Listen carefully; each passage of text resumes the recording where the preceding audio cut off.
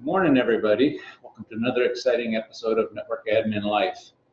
You probably noticed these videos are pretty unpolished. There's no fancy intro or outro or effects, and they're unscripted. It's just me, just some guy talking about my job, which is being a network admin. Coming to you from our wonderful pathology IDF. In the old days, we used to call that an IWC, Integrated Wiring Closet. And now I think it's IDF is Intermediate Distribution Frame, something like that. Google it and figure it out. Definitely doesn't mean Israeli Defense Force. There's no Mossad agents or anything like that in here that I know of. And in case you don't know what an IDF is, for the people that are just kind of curious about network admin stuff and aren't really into it yet. IDF is basically, it'll be a closet in a building or an area of a building where you've got the main line coming from your core switch, main distribution circuit, which would usually be like a fiber. In this case, we've got an aggregated fiber link, 2 pairs going to this stack of switches here. It's logically all one switch.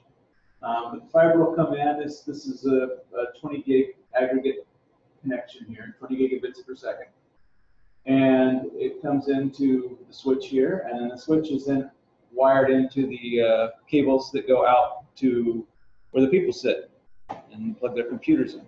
So this is where all the computers get plugged into the network. So if you ever wondered what the network looks like, here it is. This is what it looks like.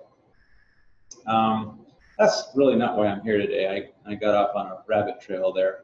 What I'm here to talk about is, was recently asked a question, what a new network admin should do to get familiar with his new network. And I don't know, but I'll tell you what I did. So let me get over here and share out this thing. And click that, and oh, nice. Now I got to start all over again. Let's restart it. And there's a password. If you guys weren't looking. Okay, so the first thing I did when I got here is I got the credentials for our core switch, which is also our core router, and basically just tried to familiarize myself with what was on that switch. How was it configured? What were the links coming into it, just from the switch's point of view? And while I'm talking about that, I'm going to try to get some other software running here. You won't see it, but I just need to get it started. So once I get in there, there's a few commands you can run. I don't know what they are in the Cisco world. I'm one of those few guys that I really don't know much about Cisco commands or Cisco networking at all. I'm literally an extreme Interasys HP ProCurve guy. And I don't even remember the HP ProCurve commands anymore, to be honest. But what I did was, I'm sorry, I'm getting distracted by dialog boxes popping up here for my software I'm loading. What I did was, there's a command, the first command I used was called show neighbors. And I'm not going to show you the output of this command because it's going to give you all my internal IP addresses, and I don't want you to know that. Sorry. I just don't want to telegraph that kind of information to the internet. But the show neighbors command will come back and it'll show you the port of the switch.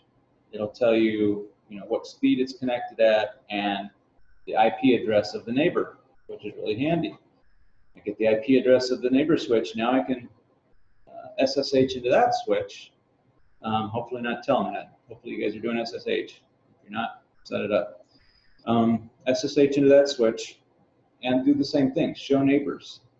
And as I do that, I start building out a tree. So I've got the core switch. I go into this switch and show neighbors. If I only see one neighbor and that's the core switch, well, there you go. I've got core switch, and now I've got a neighbor switch. And I'll do that to the next switch in the list of my show neighbors. I'll SSH to that, show neighbors. Oh, well, now there's another neighbor. So then I SSH to that, show neighbors. So you basically start building out a tree. That's kind of a very long-handed way of doing it, but it's what I did. The other thing I did was show IP routes. I think that's the same in the Cisco world. Just to get an idea of all the different routes we have here. I mean, there were hundreds of them, so I just kind of glazed over and just gave them a quick once over just to see what's there. The other thing I did was same in Cisco, just show run. So that'll give me the whole configuration of the switch, and since this switch is also a router, it gave me the router config as well. So I went through the router config. So the switch config showed me all the VLANs that we have in use. It's our core switch. Every VLAN has to be there. It's all defined on the core switch. And since it's also a router, all of the routes we had set up. So each VLAN that has a layer 3 IP address assigned to it, and not all of them do. Some of them are just layer 2 VLANs. But all of the layer 3 VLANs, I started making notes of, okay, what VLAN is this, what VLAN is this, and start making, okay, VLAN 2395 is 192.168.20.1. So the IP address of the VLAN in most cases is going to be the default gateway of that network.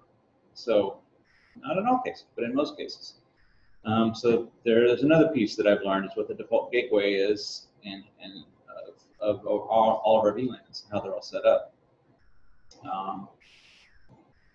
Let's see. Got the layer 3 addresses, got the layer 2 VLANs. Oh yeah, so show run, the other thing in the router config it showed me is all the static routes we had set up. Oddly enough, this shop does not have any routing protocols running. We don't have RIP, we don't have OSPF, we don't have BGP. We're probably going to start setting that up soon, but for now we are literally a static shop because we don't change much here. So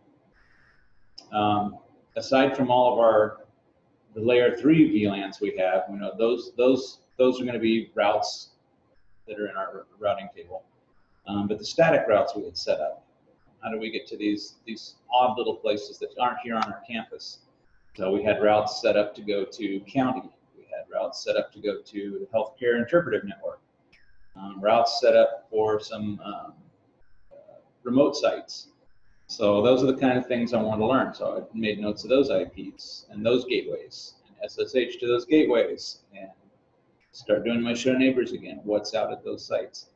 A lot of those sites, I couldn't do that. Like county site, I don't have control of any of our county switches, so I couldn't get in there. Healthcare interpretive network, that's another company. I obviously can't get into any of their equipment. So, but our remote sites, I could definitely, you know, SSH into the whatever route we have set up. You know, it's going to point to a router out there, so I can SSH into that, and then again start doing show neighbors and figure out what's out there. Build an entry out there. So that's what I did there. I am waiting for this application to come up. There it is. Password here.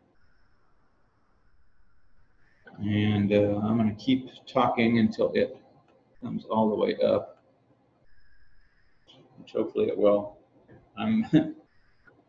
We're having other network issues that's causing some slowness. I'm sorry, no, not network issues. It's never the network. We're having some server issues that are slowing things down. While that's coming up. So one other thing I did to kind of learn about our internal IP structure is I went to our DHCP server and just looked at all the DHCP scopes. What do we got out there that we're going to have a client on? So I started making notes of all those networks and kind of reconciling them against what I found in the switches. And the software I'm trying to launch here, trying to show you, is network management software. So we're an Extreme shop. We use something called NetSite. And it will basically, you know what, I'm going to launch the web version because it's a lot faster than that. You can run it, run a web-based version of it, or you can run the Java version.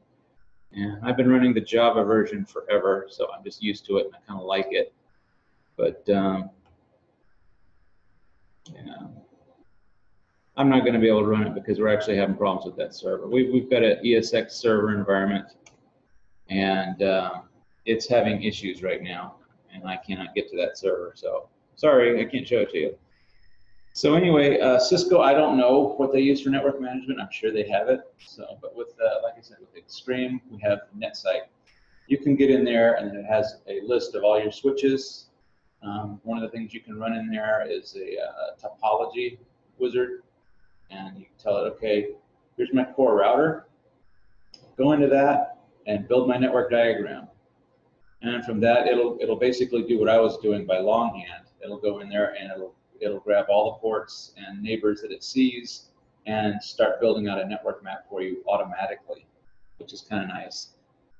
But what's not nice is it builds it logically and not in an eye-pleasing way.